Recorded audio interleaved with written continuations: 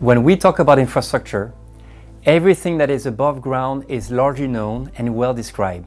What is uncertain is the world below. It's designed by nature. We cannot see it. But imagine if you could see what lies beneath. You could de-risk project delivery. You could also greatly increase the resilience and sustainability of the infrastructure. That's where Seequent, the Bentley Subsurface company, comes in. My colleague Graham Grant is joining us today to tell us more. Always good to talk to you about Seequent, Graham.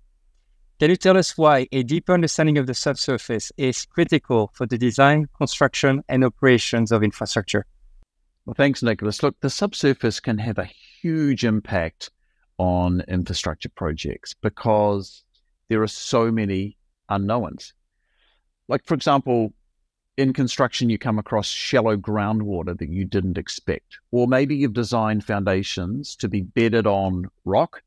You make the excavation and the rock is way deeper than you expected, or it's not there at all. That'll cost time, it will incur cost, and sometimes conflict and contention between contracting parties. And often it traces back to the false economy of insufficient ground investigation, which causes these problems. So if you have a better understanding, that creates a shared understanding that transforms how work is done. So that gives you better projects and it gives you reduced contention. So all of that results in less impact on the earth, and that's what we're striving for. One of the most acclaimed projects at the Going Digital Awards last year was Mount Macdonald's work on the high-speed railway line between the northwest and the southeast of the UK. It is a massive civil engineering undertaking. But what makes this project unique when it comes to a better understanding of the subsurface? In these kind of projects, you're moving vast amounts of material. They call it mass material movement. So in this case, that section, they plan to move around 25 million cubic meters of material. And their goal was to reuse as much of that material as they could on site. Now, why do they want to reuse it? Well, that saves transporting material off the site. It saves bringing other construction material fill back, and it reduces water consumption.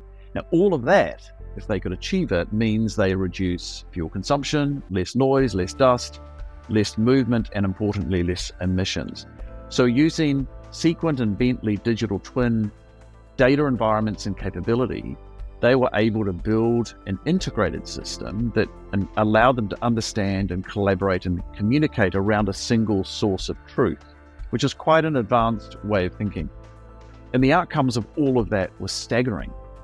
The project team, from their perspective, they gained consistency, reliability, better communication.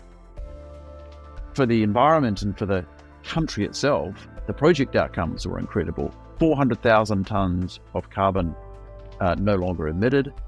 They saved the use of 250 million litres of water and thousands of hours of earthworks time.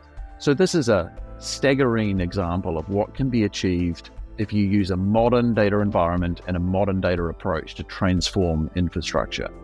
Absolutely fascinating. Thank you, Graham.